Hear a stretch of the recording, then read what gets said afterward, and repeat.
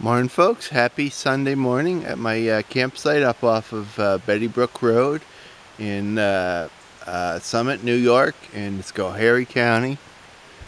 Betty Brook Road is basically an off-road track that you can drive, well, at least a four-wheel drive. The lower part you definitely want to have four-wheel drive. Lifted truck helps too, because some places are pretty soft and rough now. Yeah, so Betty Brook Road is pretty much the same as it's always been. This is the better part of Betty Brook Road. And here's the campsite. I set up my bucket shitter. I never used it. I just dug a hole in the woods. But, you know, at night, you know, I always need to go to the bathroom. And I don't like having to run around the woods after dark. And here's the flags. There's Big Red in my truck. There's the fire pit. It's nice. That's what the Betty Brook campsites is. They have a little stone table you can use. And also now, if you can see, it's an officially designated New York State campsite. Yeah, so it's now legitimate camping up here. It's been on the map, the DEC maps for years, but they never had a Camp Here logo. The flags.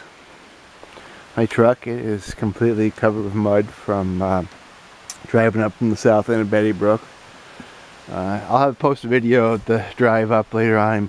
Dash cam is working well, so I got a good, nice video. I was actually working on putting together the video last night. Here's the new camp oven I have. It works pretty good. You do have to watch the temperature and adjust it. And if you do get one of those camp ovens, you definitely want to use a internal thermometer, because the external one that's on the outside of the case is okay for monitoring how much the heat, if it's going down or going up. But it's not super accurate because there's cold air from the outside blows on it. Camp oven's kind of cool. I mean, any kind of basic baking you can do in it pretty well. You just basically put it on the camp stove. The camp stove produces hot air. It goes through the vents which reflect up, and the hot air floats through it. Comes out good. Doesn't blacken up like you might think if sometimes with Dutch oven or even reflector oven. If you're not real careful, you can make charcoal or whatever. With this, works pretty good. It doesn't really blacken things up too much, especially in the higher positions, because it's just the hot air is rising up and you watch the temperature. And obviously you gotta adjust the knobs a little bit on the stove to make sure you're not getting too hot. But as long as you keep an eye on it and adjust accordingly, seems to work good. I'm gonna be able to try to make muffins. I got a little muffin tray when I was out shopping yesterday. I use that to make muffins. Probably have to make like pizza when I'm up camping and other things. Should be nice over Independence Weekend. I'll take you back to the Betty Brook.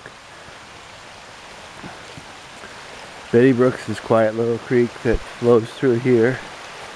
Lower parts of the creek have some trout, and I don't think up here it's too shallow, too warm, but yeah, quite nice quiet mountain stream.